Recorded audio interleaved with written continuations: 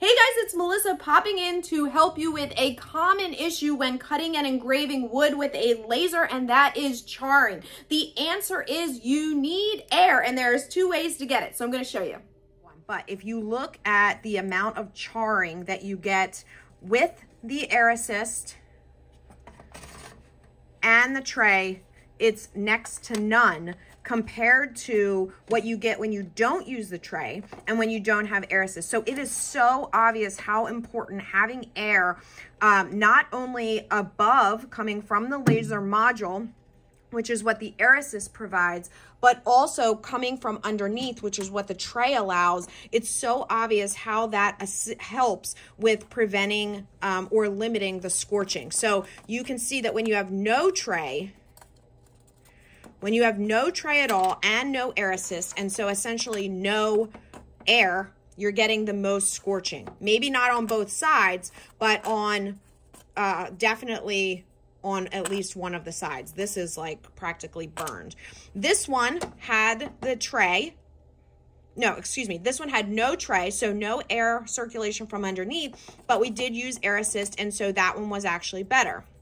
This one used a combination of both, and you can see it resulted in the cleanest and best result.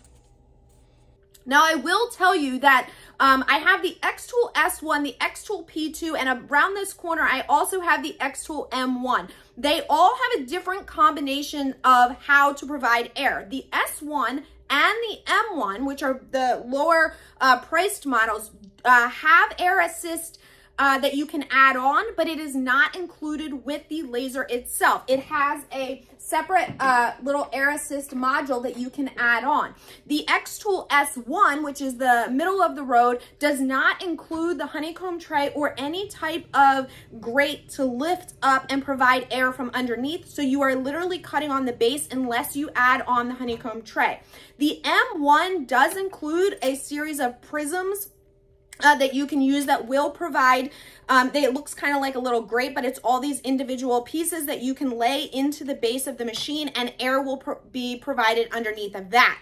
The P2 does not need any add-ons. It has built-in air assist as well as a built-in grate that comes with the machine. So this one is the one that's been pretty much ready to go. I will tell you, however, that they did kind of sacrifice a little bit on the air assist, and I don't feel like it's quite as good as the ones that you can add on to the M1 or the S1, but it is included. So you kind of have to decide where you want to go, but whatever laser you're using, highly suggest that you make sure that you have air from below and above, and I think it's pretty clear why.